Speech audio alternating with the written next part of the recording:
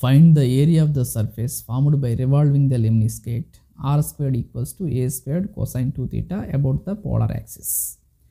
Here the polar axis is the initial line.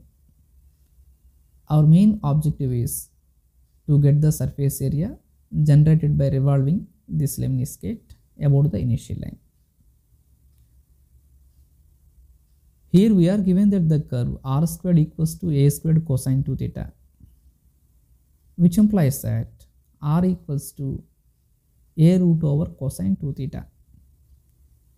One can clearly observe that cosine 2 theta is always non-negative. That means cosine 2 theta which is greater than or equal to 0, which implies that 2 theta always lies between negative pi by 2 and pi by 2, from which theta lies between negative pi by 4 and pi by 4.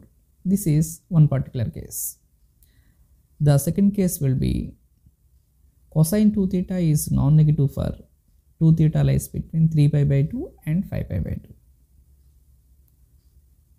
It gives us theta lies between 3 pi by 4 and 5 pi by 4, from which one can clearly observe that the curve is always symmetric about the initial line. Now we need to get the limits of R. When theta is equal to 0, the curve lemniscate becomes R squared equals to A squared. It is a quadratic equation. It has two roots, R equals to plus or minus A. Apart from this, when theta is equals to pi by 2, the lemniscate became R squared equals to 0. It is a quadratic equation. It has two roots. The root is 0 repeated twice. When 0 is repeated, we will get two loops.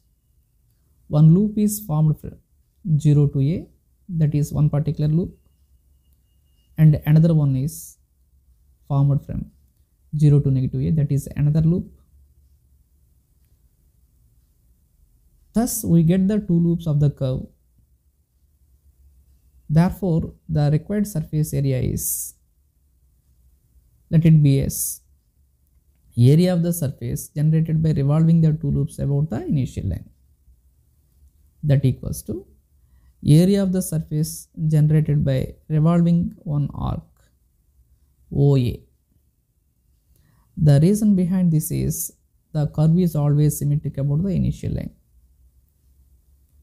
Mathematically, we have a formula that equals to 2 times of integral 0 to pi by 4, since we have considered the surface generated by revolving one particular arc OA.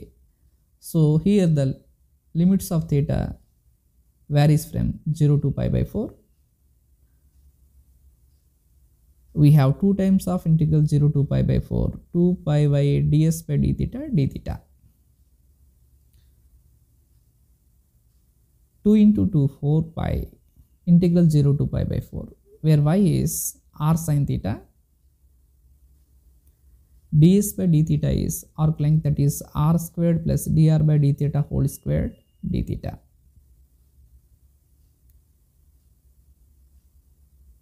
Here we need to get root over r squared plus dr by d theta whole square. To get this particular integrand, we have r equals to a root over cosine 2 theta. Therefore we consider dr by d theta a constant, root over cosine 2 theta derivative 1 by 2 root over cosine 2 theta. Inner derivative to cosine 2 theta is negative sine 2 theta into 2. Here 2 cancelled. On simplification we obtain negative a sine 2 theta by root over cosine 2 theta. In the integrand we have dr by d theta whole square. Squaring on both sides to this result, we have dr by d theta whole square equals to a squared sine square 2 theta by cosine 2 theta. But integrand consists r squared plus dr by d theta whole squared. We consider r squared plus dr by d theta whole squared equals to, here r squared is a square cosine 2 theta plus dr by d theta whole square, just we have found that a squared sine square 2 theta upon cosine 2 theta. Here the LCM is cosine 2 theta. The numerator becomes a squared cosine square 2 theta plus a squared sine square 2 theta.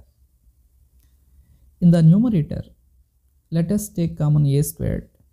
We have cosine square 2 theta plus sine square 2 theta. All of us familiar with the result of cosine square 2 theta plus sine square 2 theta is 1. A square times of 1 is a square. In the denominator we have a cosine 2 theta.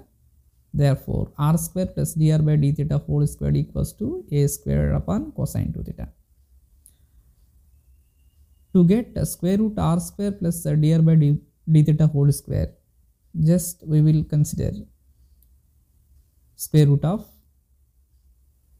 r square plus dr by d theta whole square is a by root over cosine 2 theta. So we have considered all the requirements to get the surface area. Thus, the surface area S equals to 4 pi integral 0 to pi by 4, where r is a root over cosine 2 theta. We have the sine theta in the integrand, and square root r square plus dr by d theta whole square directly replaced with a by root over cosine 2 theta d theta. On simplification, root over cosine 2 theta, root over cosine 2 theta cancelled out. We have the constant terms 4 pi a into a squared integral 0 to pi by 4. The resultant integrand sine theta d theta. We know that sine theta and its integration negative cosine theta. Consider the limits between 0 and pi by 4. Here the constant is 4 pi a squared into negative 1, that is negative 4 pi a squared. Now theta is replaced with pi by 4. We have the upper result cos pi by 4 negative. Theta is replaced with 0. We will get lower result cosine 0. Negative 4 pi a squared. Cos pi by 4 is 1 by root 2 negative 1. Negative 4 pi a squared. For our convenience, 1 by root 2 can be rewritten as root 2 by 2 negative 1.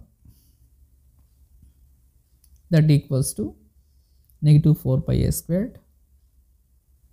On simplification, we obtain root 2 negative 2 by 2. Finally,